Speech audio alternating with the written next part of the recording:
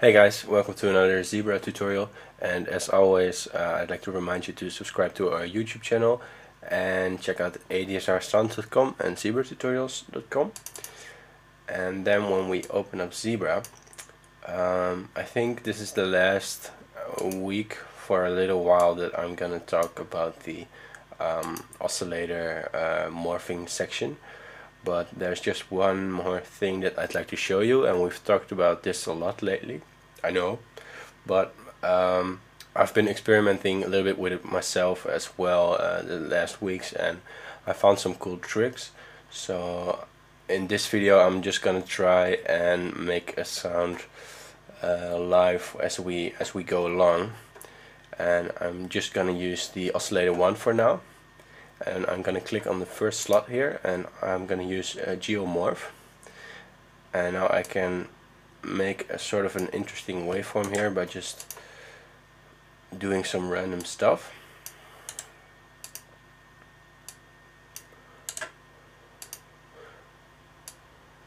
And I'll probably speed up this video section so you don't have to look at this. Okay, now I've got my first wave. It sounds like this. I'm gonna set the tuning down to -2 octaves, so -24. And then it sounds a little bit dull, so I can see what I can do about that.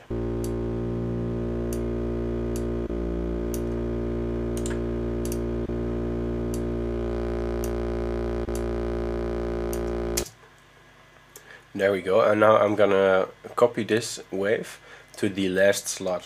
So I'm gonna hold Control, click here on the last slot, and I say duplicate.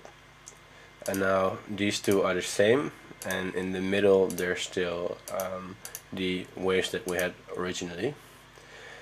And I think here I'm gonna make some sort of a sine wave, or more like a triangle maybe.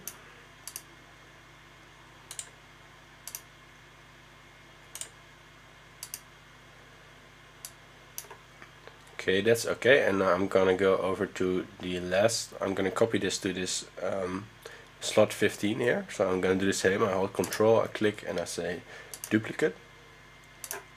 And then I'll go over there and I'll turn this around, so I'll make it look like this.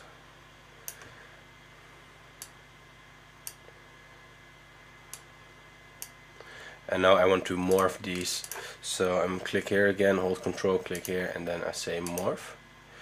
And now it's gonna make all of these values slowly so that it switches over. Then I'm gonna choose an MSEG1 to control this knob for me. And I'm gonna draw a shape here.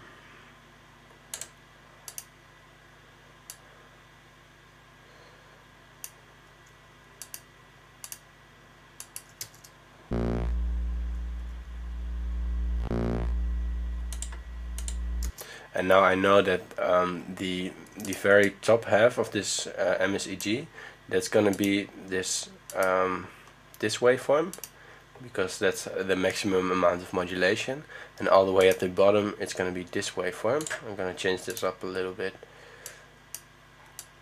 and in the middle is gonna be the morphing section. So I'll go over to that MSEG again.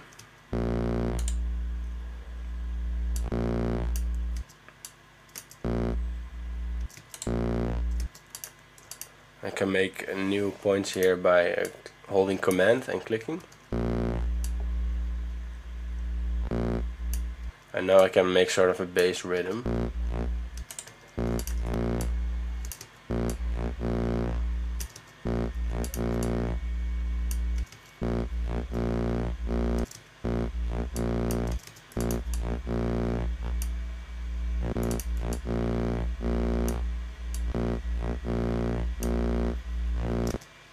And I want to make these waves a little bit more interesting as well. So I'm gonna choose, well, maybe we just duplicate this one to here, and then we'll change some stuff. And this is all pretty random. And I'll duplicate that one to here, and I'll change it some more.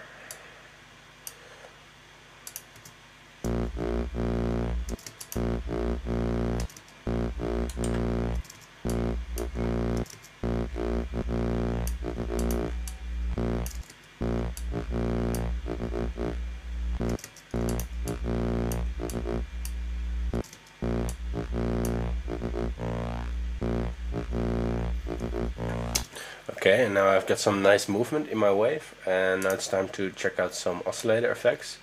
And I think I'm going to try the turbulence for now.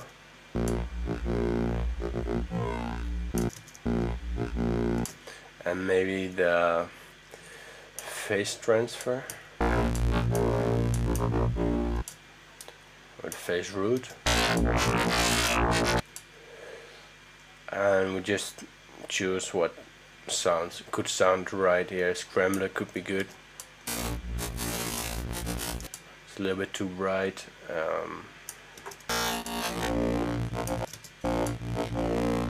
Yeah, I like this one.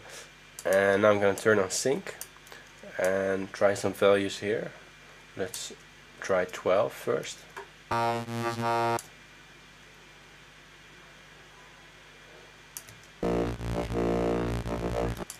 And then we can try to set it to dual, so it's gonna have two oscillator copies.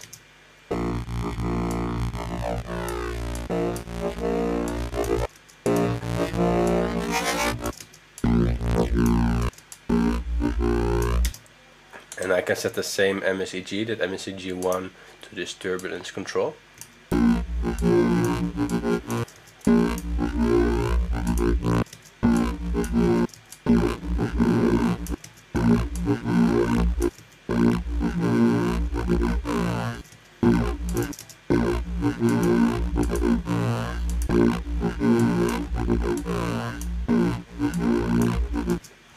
And now let's try a filter to finish this.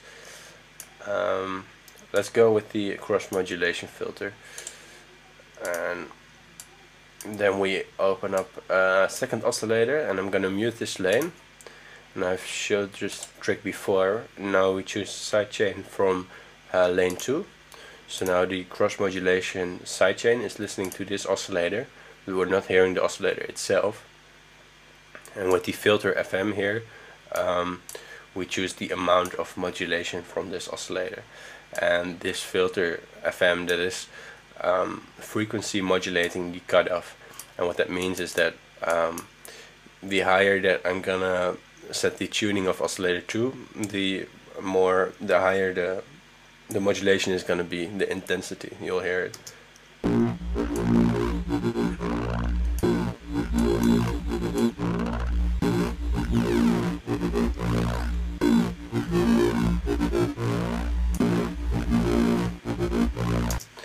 And then I'm going to choose an high pass and a low pass combination filter here.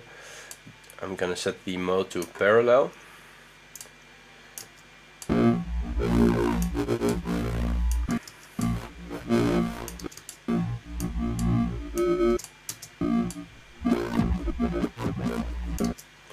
And let's modulate this one with a new MSEG.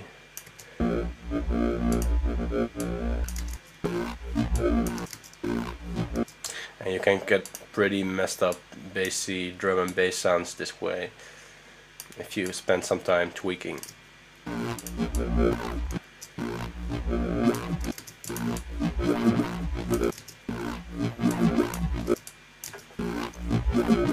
And then I'm going to choose another third MSEG to control this offset. I'm going to set the offset all the way to the left with the full amount.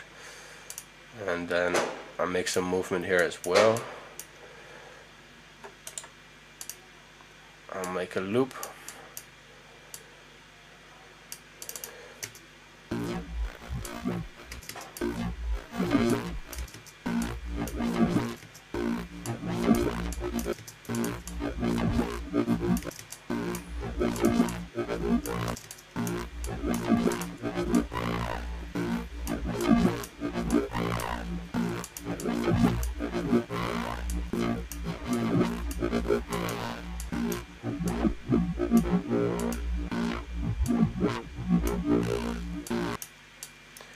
And now we can experiment with some different filter types.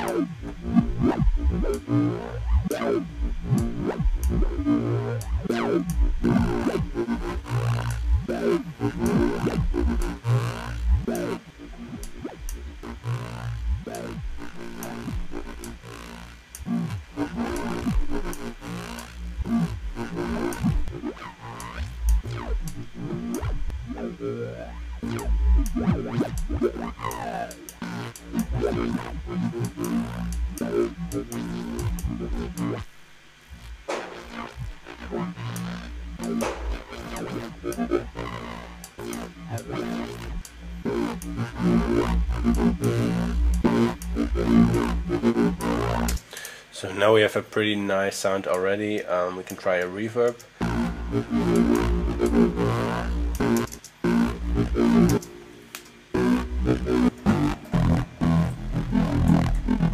Can play it a little bit lower. And I can try some stuff like setting the aftertouch of my keyboard to the sync. We can set it down. So now when I press down on the key harder, it's gonna set the sync 1 octave higher. That is if you have aftertouch on your keyboard. I could also try and set it to the cutoff here.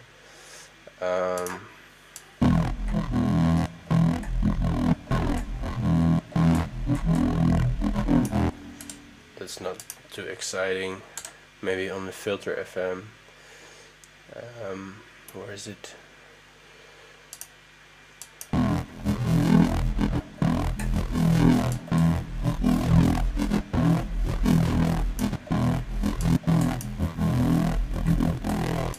And maybe on the fractals. Aftertouch. Oh.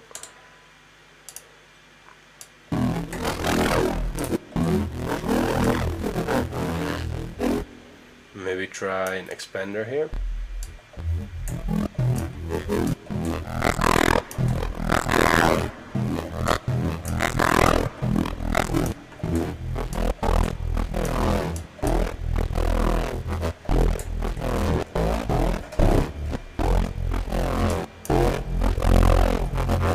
And from this point there are a lot of ways how I can make this better. For example, I can route a part of the sound to mix 1 and then let it go through bus 1, and then I can insert a small delay here. Set it to 1/8 and 8 dotted, and now I can control its return amount with my aftertouch. So I'll go to the mod page and I'll say aftertouch and then master return 1, and now when I press the key harder it will open up the lane with the delays.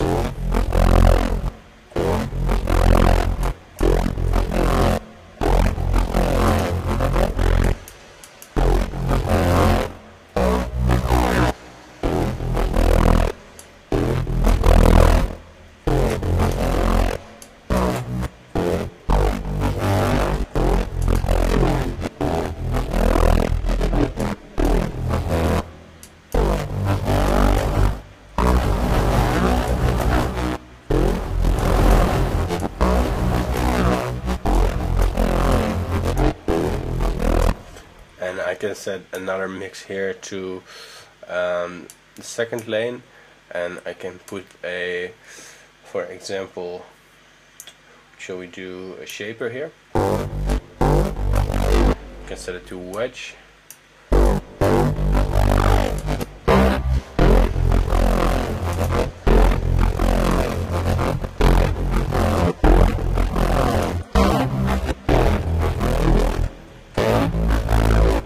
Then I could insert one other filter here just to keep it a little bit in control.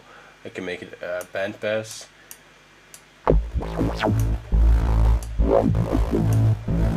And I can control that with, let's choose an MSEG maybe. Or the aftertouch again.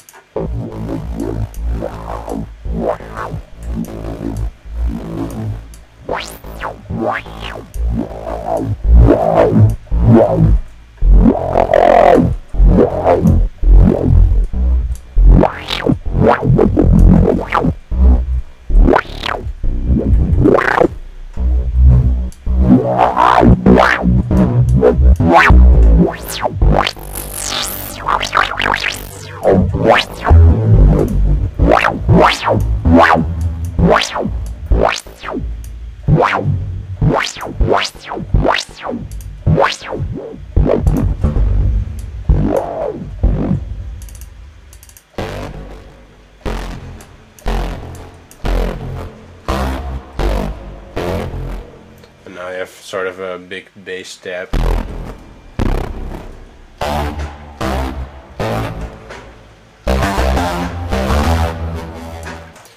So that is the basic idea of getting big bass sounds with this oscillator technique.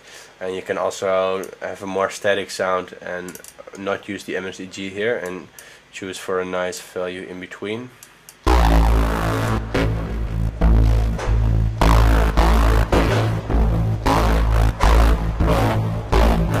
mean, there are a lot of values now here to choose from. I can use another envelope to just have it quickly go up and down the waves.